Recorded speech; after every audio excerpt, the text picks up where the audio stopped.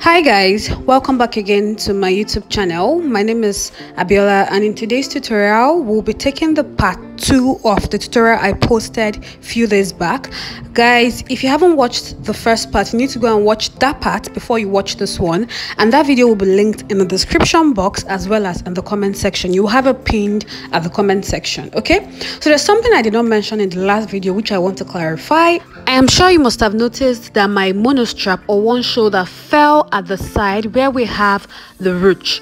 Can you see? And in the inspiration, the monostrap or the one shoulder fell at the other side, so take that into consideration whilst drafting your pattern. This implies that I should have drafted my one shoulder or monostrap at the other side, not the side. Okay, but this is my preference, so let's head into the tutorial of today proper. In our last tutorial, we stopped at the point where we labeled the pattern and prepared it for the slash and spread proper. Now all we're going to do is to bring a fresh pattern paper and then proceed to use our sellotape, the clear sellotape, to hold it in place on the fresh pattern paper, because this is the point where we're going to be slashing and spreading. Okay, so now I'll go ahead now to go off camera and sellotape it properly. Okay, at this point my camera stopped filming, but here's what I did. I'm going to just go over it again. I lengthened the lines or elongated the lines that I made earlier from the beginning to the end. I did the same thing for the second line. I did the same thing for the third as well as the last line. After which I went ahead to bring in those pieces of paper that we cut in our last video, and remember we already labeled them in the last video, so I went ahead to spread them by 2 inches each. Okay, from beginning to the end. Guys, you can spread yours by 1.5, but it might not be as full on the side, like the ruch might not be as full on the side. You can spread yours by 2.5, but 2 inches is what I think is okay for me, so I'm going to spread everything by 2 inches. Now you see the importance of the line. Everything has to match so that you know that you're on the right track. Okay, so that's what I did. I went ahead to spread the second one, same thing, by 2 inches, and I'll use my clear paper tape, my clear sellotape, to hold it in place. Just go ahead to repeat the same steps for the third, the fourth, the fifth, and the sixth. Remember, we have 6 pieces of papers, okay, which we labeled in the last tutorial.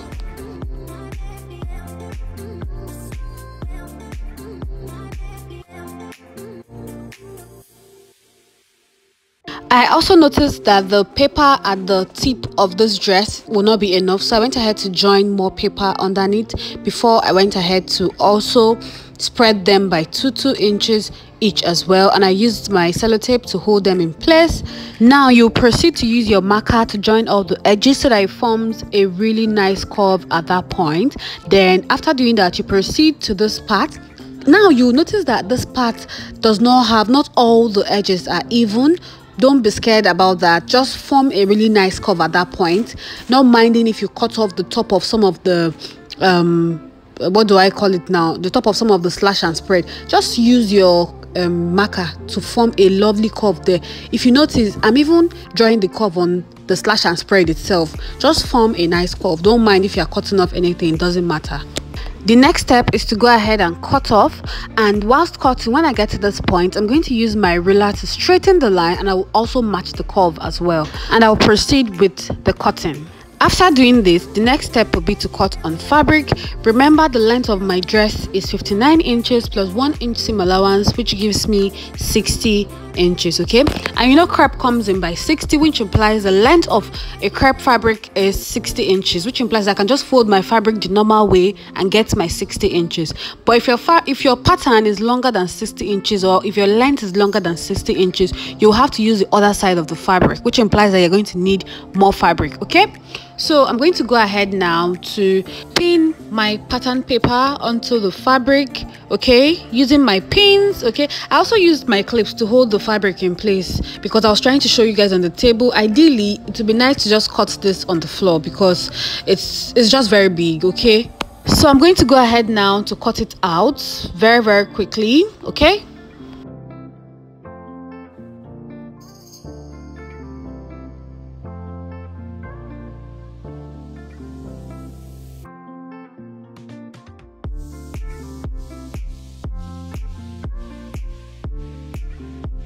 After cutting, I'm going to go ahead now to unpin the pattern paper from the fabric. Guys, there are two ways you can turn the neckline or the armhole of this outfit. The first method that you can decide to use is to use your bias tape, okay, or you can decide to cut off a part of the pattern and use it to cut a facing for your neckline or the armhole.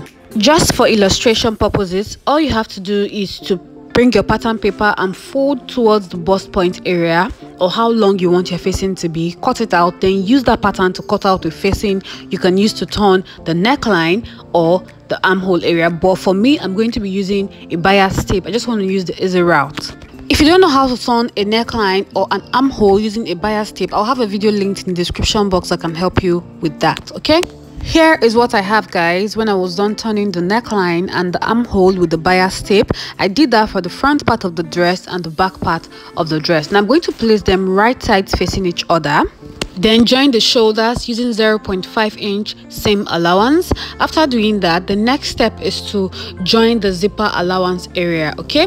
And remember, the allowance added for this dress is 1 inch, so I'm going to go ahead to stitch that place using 1 inch seam allowance from beginning to the end. If you can't seam to eyeball 1 inch, you can go ahead to mark that from beginning to the end before heading to your sewing machine. Here is what I have when I was done stitching. As I said, I also went ahead to iron the zipper allowance area open so that it makes it easy for me to fix my zipper allowance. The next step is to loosen to the point where you want your zipper to stop.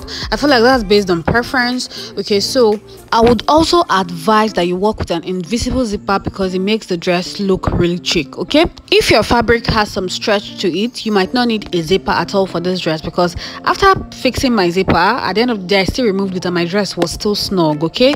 So this is me trying to loosen the dress to where I want my zipper to stop so that I can head over to my sewing machine and fix my invisible zipper. At this point, I had fixed my invisible zipper and I had also gone ahead to stitch the other side using 1 inch seam allowance, okay? So after doing that, the next step is to create a channel to pass the rope for this ruch. So what I'm going to do now is to trim off a bit of this allowance by this side, just a little bit, and I'll also trim off the other one just a little bit so that place will not be too bulky when I create the channel for the ruch or for the rope, okay, to pass through.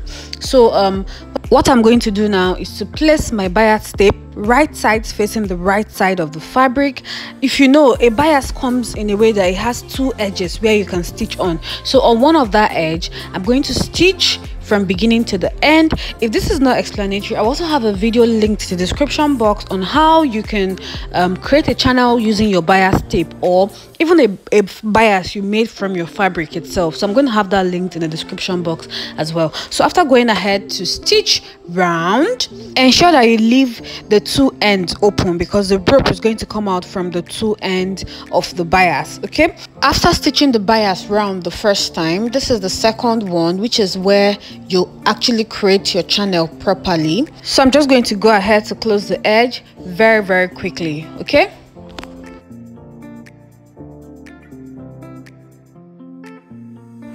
After doing that, the next step is to stitch a rope that we're going to pass through this channel. But for me, I'm just going to fold my bias into two and stitch on it to create the rope. You can as well form your rope from your fabric itself, okay? But this is what I'm going to be using for today's tutorial. So what I'm just going to do is to fold my bias tape into two, then continue to stitch. I continued to stitch until the rope was about 60 inches long, okay? Yours might not be as long as that, but I want to ensure that the rope is able to go around the channel so that when I want to pull the dress, I can open it to the end, and so that the rope does not get lost in the channel.